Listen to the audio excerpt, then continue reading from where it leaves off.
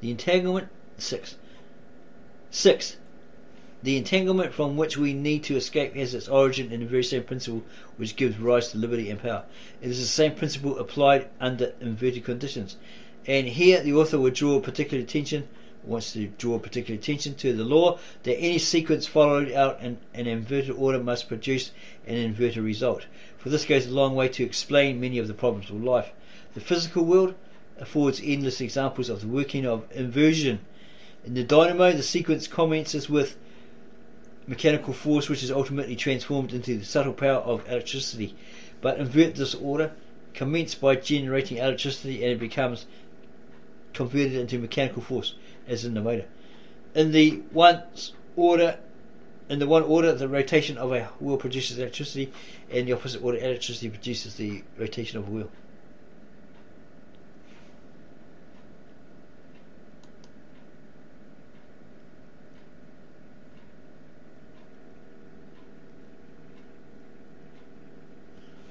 By reason of the law that thoughts are things, the evils which a man fears take form and plunge him into adverse circumstances, which again prompt him into further wrong acts, and from these come a fresh crop of fears, which in their turn becomes externalized into fresh evils, and thus arises a circulus from which there is no escape, so long as the man recognizes nothing but his external acts as a causative power in the world of his surroundings. This is the law of works, the circle of karma, the wheel of fate, from which there appears to be no escape, because the complete fulfillment of the law of our moral nature today is only sufficient for today and leaves no surplus to compensate the failure of yesterday. This is the necessary law of things as they appear from external observation only, and so long as this conception remains, the law of each man's subjective consciousness makes it a reality for him.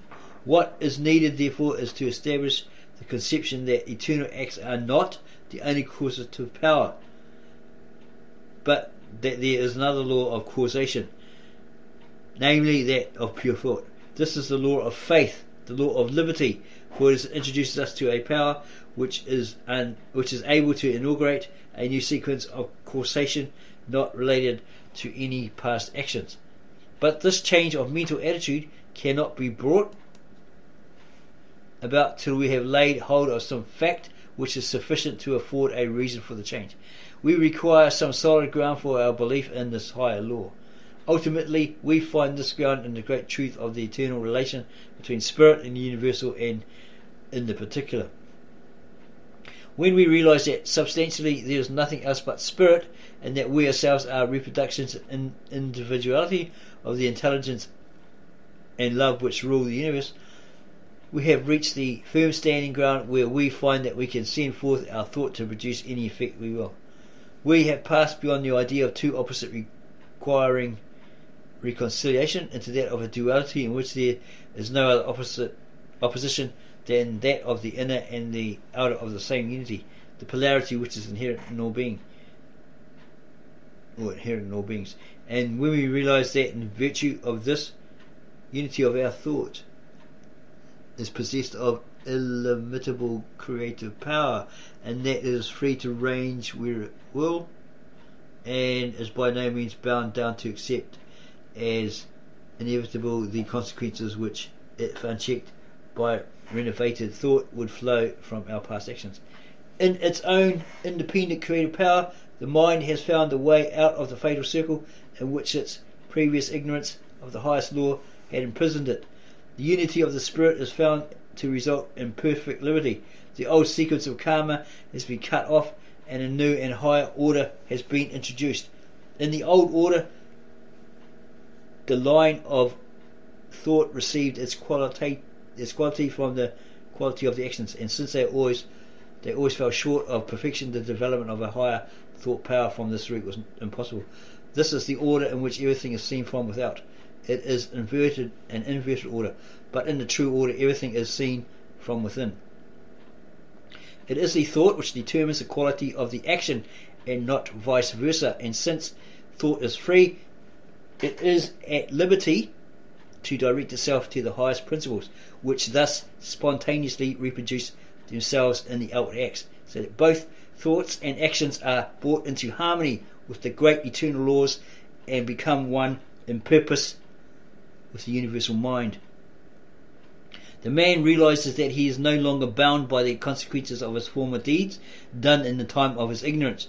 In fact, that he never was bound by them except so far as he himself gave them the power, or this power by false conceptions of the truth, and thus recognizing himself for what he really is, the expression of the infinite spirit and individual personality. He finds that he is free, that he is a partaker of divine nature, not losing his identity, but becoming more and more fully himself, with an ever-expanding perfection, following out a line of evolution whose possibilities are inexhaustible. But there is not in all men this knowledge. For the most part, they still look upon God as an individual being. What the hell happened there?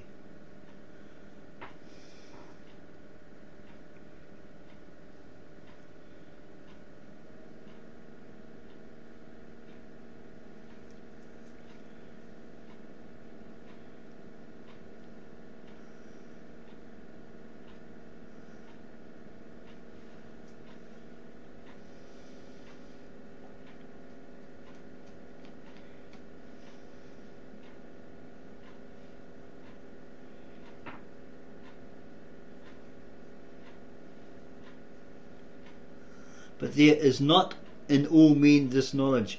For the most part, they still look upon God as an individual being, external to themselves, and what the more instructed man sees to be unity of mind and identity of nature appears to the less advanced to be an external reconciliation between opposing personalities. Hence the whole range of conception which may be described as the messianic idea. This idea is not, as some seem to suppose, a misconception of the truth of being. On the contrary, when rightly understood, it will be found to imply the very widest grasp of that truth, and it is from the platform of the supreme knowledge alone that an idea so comprehensive in its adaptation to every class of mind could have been evolved. It is the translation of the relations arising from the deepest laws of being into terms which can be realized even by the most unlearned. A translation arranged with such consummate skill that as the mind grows in spirituality, every stage of advance is met by a corresponding unfolding of the divine meaning, while yet even the crudest apprehension of the idea implied is sufficient to afford the required basis for an entire renovation of the man's thoughts concerning himself, giving him a standing ground from which to think of himself as no longer bound by the law of retribution for past offences, but as free to follow out the new law of liberty as a child of God. The man's conception of the modus operandi, or the motive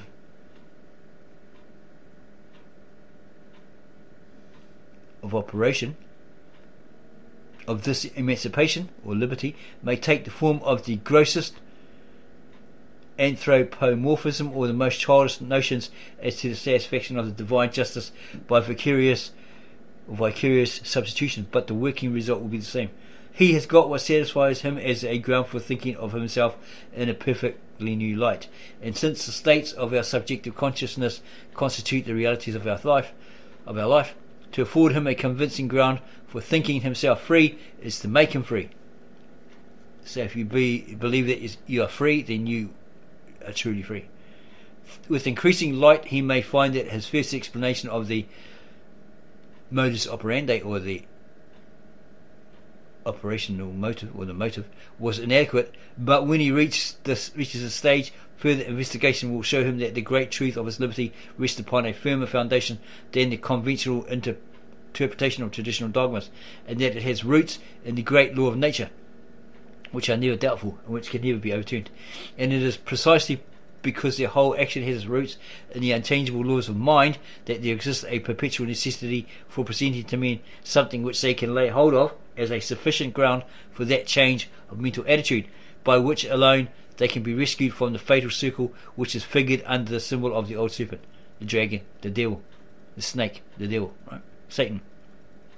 The hope and adumbration of such a new principle has formed the substance of all religions in all ages, however misapprehended by the ignorant worshippers, and what whatever our individual opinions may be as to the historical facts of Christianity, we shall find that the great figures of liberated and perfected humanity, which forms its centre, fulfills its desire of all nations, and that it sets forth the great ideal of divine power intervening to rescue man by becoming one with him, or in communion or in union with him. This is the conception presented to us, whether we apprehend it, understand it, comprehend it or not, it in the most literally material sense, or as the ideal presentation of the deepest philosophic study of mental laws, or in whatever variety of ways we may combine these two extremes. The ultimate idea impressed upon the mind must always be the same. It is that there is a divine warrant for knowing ourselves to be the children of God and partakers of the divine nature, and when we thus realize that there is solid ground for believing ourselves free, by force of this very belief we become free. The proper outcome of the study of the laws of spirit which constitute the inner side of things is not the gratification of a mere idle curiosity, nor the acquisition of abnormal powers, but the attainment of our spiritual liberty, or freedom, emancipation, without having which no further progress is possible. When we have reached this goal, the old things have passed away and all things have become new. The mystical 7 days of the old creation have been fulfilled, and the first day of the new week dawns upon us with its resurrection up to a new life, expressing on the highest plane that great doctrine, if the octave which the science of the ancient temples are traced through nature, and which the science of the present day endorses, though ignorant of its supreme significance. When we have thus been made free by recognizing our oneness with infinite being, we have reached the termination of the old series of sequences and have gained the starting point of the new. The old limitations are found never to have had any existence save in our own misapprehension or misunderstanding, or misapprehension of the truth, and one by one they fall off as we advance into clearer light. We find that the life spirit we seek is in ourselves. The kingdom of heaven is within you. The Spirit of God is within you. And having this for our centre, our relation to all else becomes part of a wondrous living order in which every part works in sympathy with the whole, and the whole in sympathy with every part, a harmony wide as infinitude, and in which there are no limitations save those imposed by the law of love. The author has endeavoured in this short series of articles to sketch briefly the principal points of relation between spirit and ourselves and our surroundings. This subject has employed the intelligence of mankind from grey antiquity to the present day, or modern day, and no one thinker can ever hope to grasp it all in all its amplitude. But there are certain broad principles which we must all grasp. However, we may specialise our studies in detail, and these the author has sought to indicate. With what degree of success the reader must form his own opinion. Work it out for yourself. Study it, research it, ponder it, meditate on it, read this again, listen to this video again, and come to realise it. Let him, however, lay firm hold of this one fundamental truth, and the evolution of further truth from it is only a question of time, that there is only one Spirit, however many the modes of its manifestation, or its revelations or revealings, and that the unity of the Spirit is the bond of peace.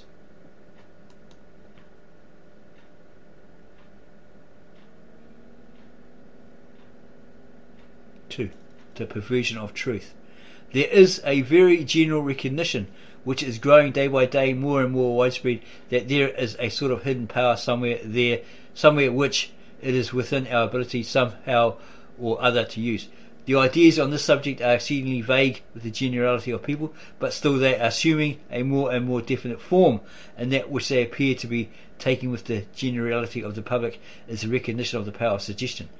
The author supposes none of us doubts that there is such a thing as the power of suggestion, and that it can produce very great results indeed, and that it is par excellence a hidden power. It works behind the scenes, it works through what we know as the subconscious mind, and consequently its activity is not immediately recognisable, or the source from which it comes. Now there is in some aspects its usefulness, its benefit, but in other aspects there is a source of danger, because a power of this kind is obviously one which can be used either well or ill. In itself, it is perfectly neutral. It all depends on the purpose for which it is used and the character of the agent, or the user who employs it, or that vessel or vassal, or that being who employs it. This recognition of the power of suggestion is in many instances taking a most undesirable form, and the author commends to your notice, in support of this observation, numerous advertisements in certain classes of magazines. Many of you must have seen many specimens of that kind, offering for a certain sum of money to put you in the way of getting personal influence, mental power, power of suggestion, as the advertisements very unblushingly put it, for any purpose that you may desire. Some of them even go into further particulars, telling you the particular sorts of purposes for which you can employ this, all of them certainly being such uses as no one should ever attempt to make of it. Therefore, this recognition of the power of suggestion, says even as a mere money-making power, to leave alone other misapplications of it, is a feature which is taking hold, so as to say, of certain sections of the public who do not realize a higher platform in these things. It is deplorable that it should be so, but it is in the nature of things unavoidable. You have a power which can be used affirmatively and which can be used negatively, which can be used for higher purposes and can be used for lower purposes, and consequently you will find numbers of people who, as soon as they get hold of it, will at once think only of the lower purposes, not of the higher. In support of what the author says, although this is by no means, he supposes, or supposed, intended as a low application, probably it is intended as a high application, but he wasn't going to say that he agreed with it. He cannot say he agrees with it. But to show you, or all, that he was talking from actual facts, he will read a note which he made from a Daily Mail, from the Daily Mail. I think that's a UK or British magazine, newspaper of the 20th century, that he dare say some of you may have seen. It is an article headed Killing by Prayer, and the article goes on to say that a certain circular has been sent around to the different hospitals and other places where the study of vivisection goes forward to this effect. In this circular, signed with the letters MC, the writer says that he accidentally heard of a person who was in the habit of praying from time to time for the death of one of the leading vivisectors, and that always the man indicated died. That is why MC heard by chance during conversation at a hotel dinner. That is what MC heard by chance during conversation at a hotel dinner. Then, thinking over this, MC goes on to say that he, or she, tried praying that the man most likely to cause suffering to innocent subjects by his experiments might be removed, and the consequence was that about a fortnight later one of the most distinguished medical scientists died. But the author did not know who the scientist in question was. He dare say, or he dare said at that time, some of you may be aware of the name. However, that is what the Daily Mail tells us, or told everybody, and it also stated that the anti-vivisection societies were unanimous in condemning this circular, and very properly so. Now you see, the sender of that circular, whoever he was, obviously thought he was doing a very good piece of work. The author himself, and was no means any friend of vivisection. He did not think anyone can have a real knowledge of the truth and remain in touch with it, but he certainly agreed with the anti-vivisection societies in condemning such a circular on that. You see, there is the assumption that prayer or mental power can be used to remove a person from the stage of life, and MC claims that he did it on the case of this particular scientist. That brings back another parallel, almost, that the author might say, an historical parallel to our mind, that of Dr. Anna Kingsford, taking place perhaps some 40 years ago, who claimed, of course she was a very strong anti-vivisectionist, that by thought power she caused the death of Claude Bernard, the great vivisection scientist of France. Certainly at the time that she put out her forces he did die, but on the other hand it has been remarked that it was from that very date that her own breakup commenced, and never ceased till she herself passed into the other world.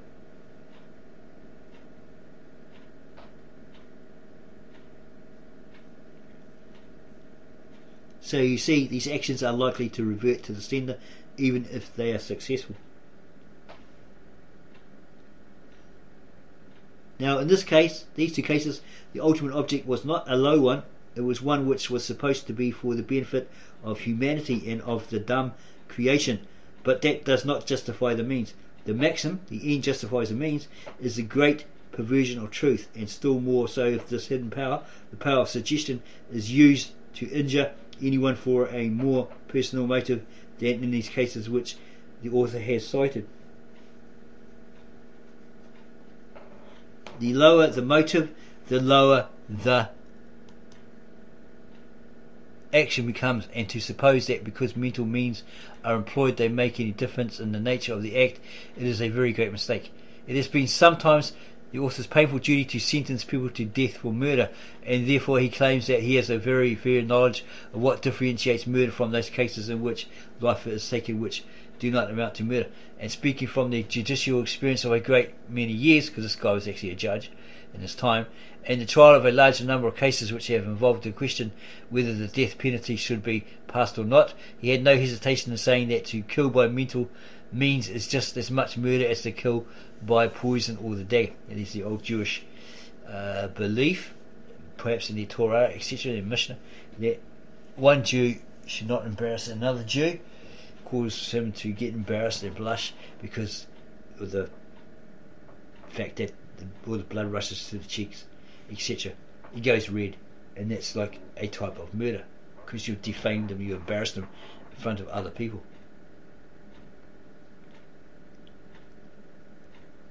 Speaking judicially, I should have not the least hesitation in hanging anyone who committed murder by means of mental suggestion. Psychological crime, remember, is crime just the same. Possibly it is more deeply dyed crime, as in D-Y-E-D, because of the greater knowledge which must go along with it.